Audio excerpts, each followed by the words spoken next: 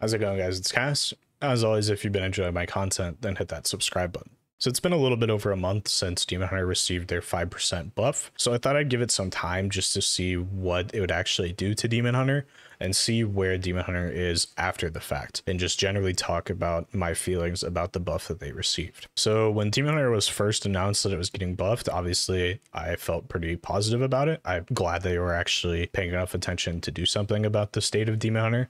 However, once I actually read the changes, I realized that even though they knew Demon Hunter was underperforming, that they didn't really have any idea of what specifically was causing the Demon Hunter to be underperforming. Demon Hunter for the longest time has been a class that is AoE first and single target second, and whenever you give a flat damage buff to a class like that, what you're doing is you're going to be increasing their AoE threshold by a lot while increasing their single target threshold by much less. And that's the main issue with Demon Hunter. When we look at the representation in Mythic Plus, Demon Hunter's representation is actually pretty fine, with 5% of the total representation of DPS being Demon Hunters.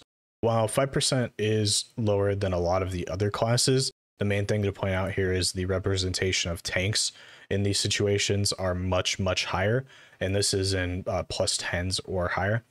Because of Demon Hunter's ability to kite as a tank, Demon Hunter is just the best tank by far, and that's why we've seen there's a lot of Vengeance Demon Hunters in the top when it comes to Mythic Plus. I don't think that necessarily means that Demon Hunter is in a bad spot in Mythic Plus as a whole when it comes to damage.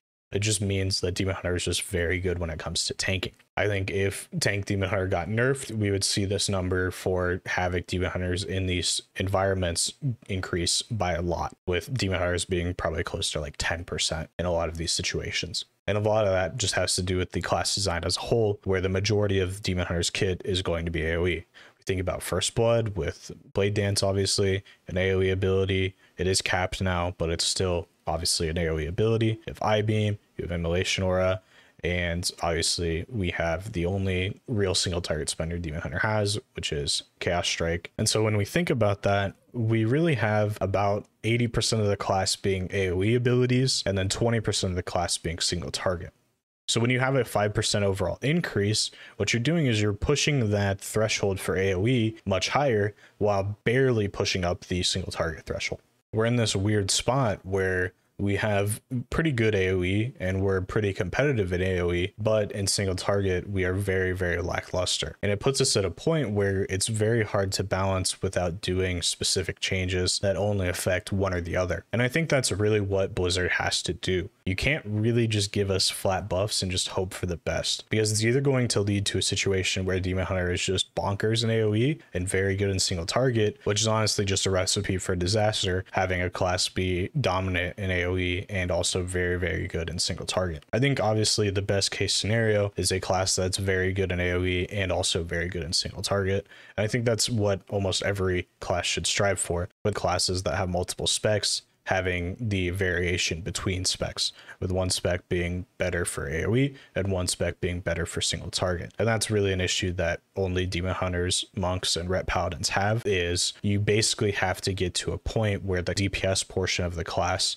has to have the ability to be competitive in both of those situations. So how do we go about fixing it, and what kind of changes can Blizzard make to make Demon Hunter better? This is something that obviously is going to take time to balance as a whole, but there's a few simple things they can do at the very beginning. A very simple way to fix these issues is to just buff Chaos Strike damage and get Demon Hunter at that point where they are doing a lot more damage in single target and still not really affecting their AoE ability that much at all. I think that would be a very easy solution that would make most Demon Hunter players happy. And then you have some of the more drastic changes that realistically probably won't happen until a new expansion comes out. One of those ideas is to make Immolation Aura do more damage whenever it's hitting 1 or 2 targets. So basically just increasing the amount of damage Immolation Aura does on those specific targets in single target or cleave environments, leading to just an overall throughput in single target damage that's higher. That'll basically make it so there's a little bit more inherent value